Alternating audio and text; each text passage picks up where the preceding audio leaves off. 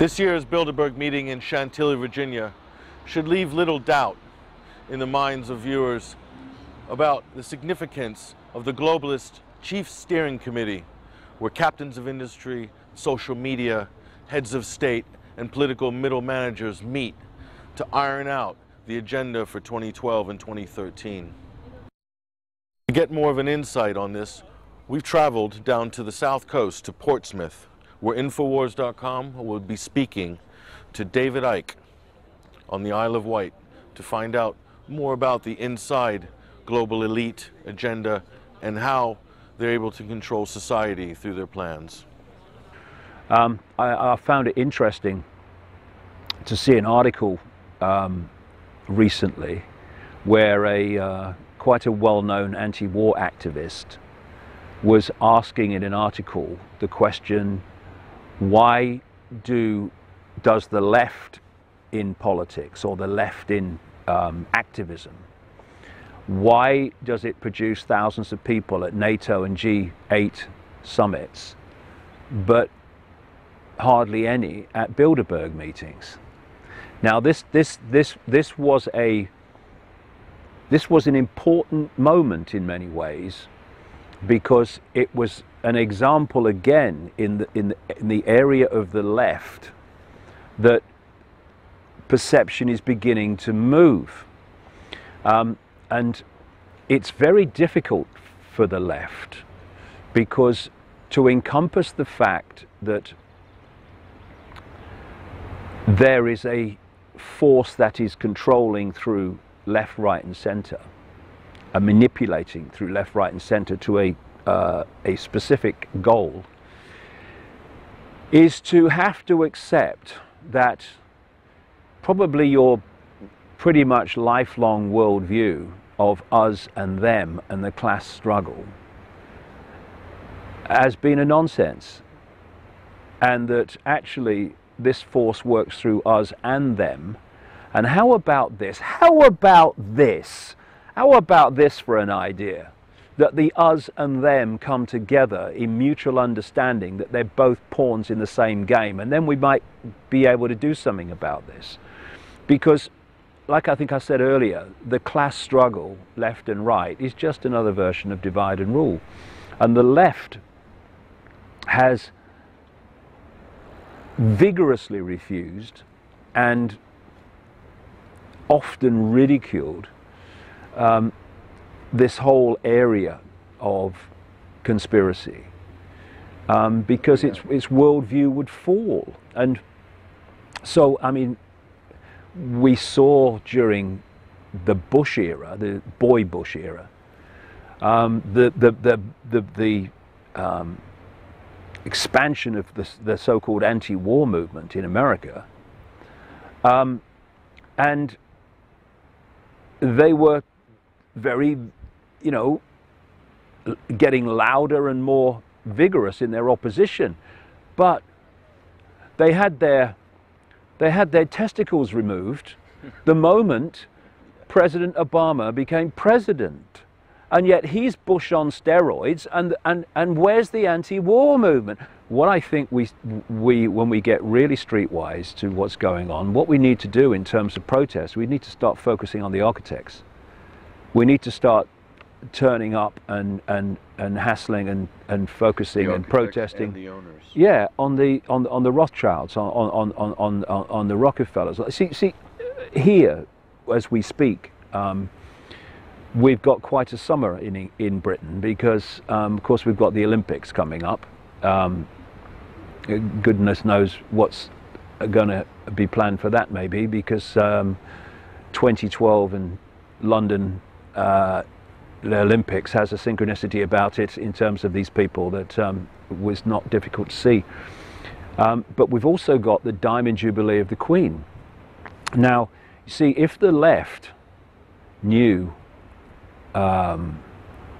where the real power center is and the architects around it, then they would be protesting in vast numbers wherever the Queen goes and wherever the royal family goes, because they are, well, they're much more than this, but even at this level they are massive symbols of the global control system and the families behind it.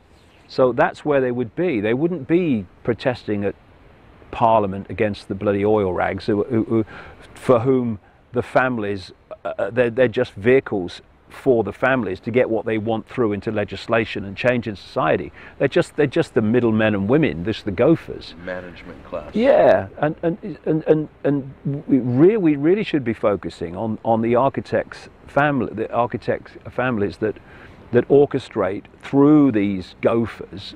Here today, gone tomorrow gophers, you know. I mean, we had a Home Secretary here called Jackie Smith. She was in the Labour Party. And she was a minister, Home Office, Home Secretary, and she brought in these changes, which were very much part of the agenda. Then she disappeared. Oh, she's making, you know, I don't know what she's doing. I think she did a television documentary or something, but I mean, she's disappeared from the face of the earth. She's out of politics. And now we have this other woman in as Home Secretary from the Conservative Party, and she's taken it on. And then she'll go, and someone else will come in. Now, can we have a look at this? What connects these different people coming into political office, bringing in through legislation advancements of the agenda, the global agenda of human enslavement, and then disappearing? And then someone else comes in with a different name, maybe probably a different party, and they'll do the same and advance it some more, just like Bush becomes Obama. What is the cement? Ask yourself, you know, activists of the left who dismiss this stuff, what is the cement?